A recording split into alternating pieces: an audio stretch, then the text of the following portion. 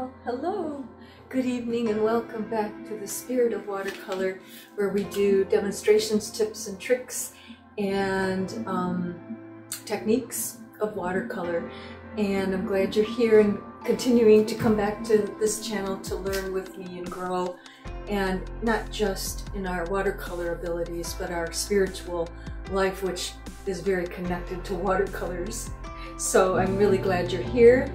And I wanted to talk about this book today. It's a little dark in here, so I hope this shows up. It's a book called Inner, I-N-N-E-R, not Inter, but Inneractions by Stephen C. Paul.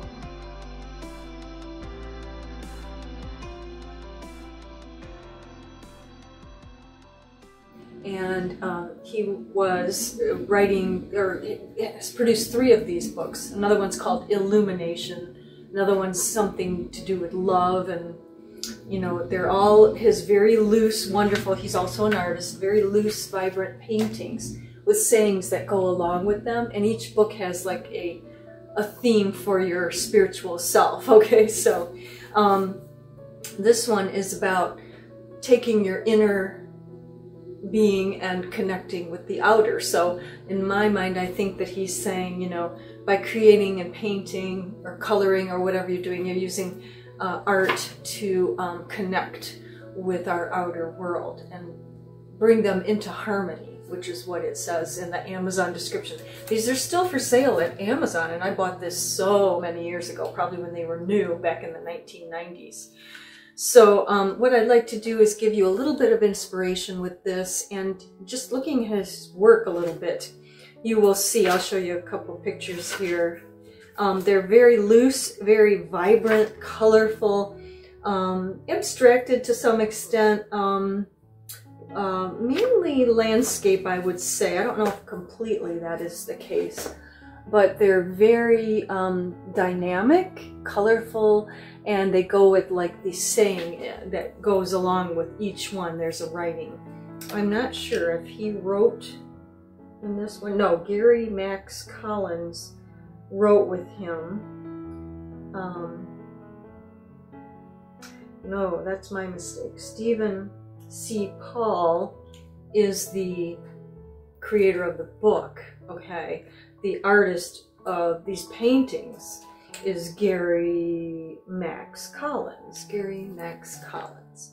So there we go. So let me just show you a few more photos and maybe a saying to go with them. I'm going to look for something bright because my basement is, at this time of day, it's getting dark, and it gets dark in here.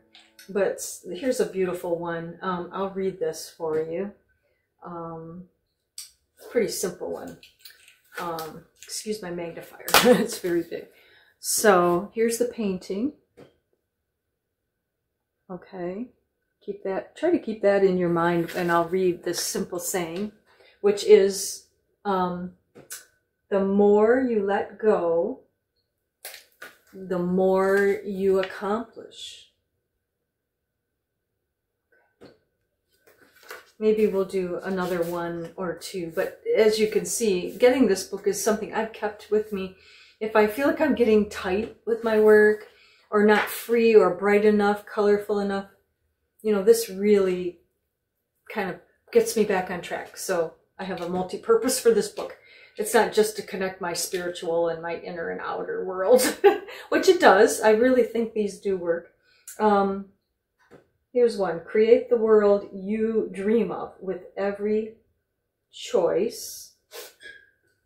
Create the world you dream of with every choice.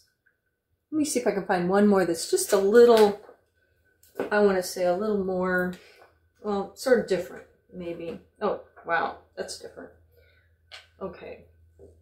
I like both of these, but this is very unusual. That wouldn't be a landscape. This one might be. But this one is just kind of interesting colors. Very unusual. I've never seen a painting quite like that, which is one thing I love about art. You can come up with something totally unique, even to this day, when sometimes we think we are always copying something from someone else. You can create your own art. Celebrate your body through movement and exercise. Keep it fit, energized, and vital for a lifetime. Oh, the more I look at that, I don't know, maybe you can see a body in there.